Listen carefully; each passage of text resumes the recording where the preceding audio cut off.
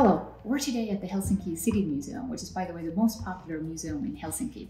We're here to try ThingLink's new AR app and show you how it works. Earlier today, we were here to take photos of some of the work, and we also measured their approximate dimensions.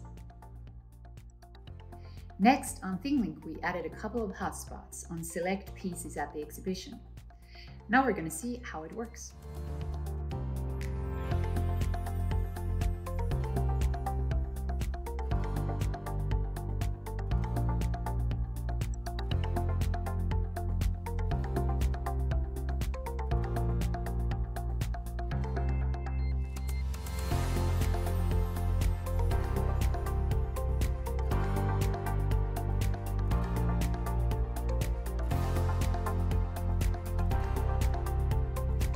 So we at ThingLink built easy-to-use tools for creating interactive learning experiences in both digital and physical environments.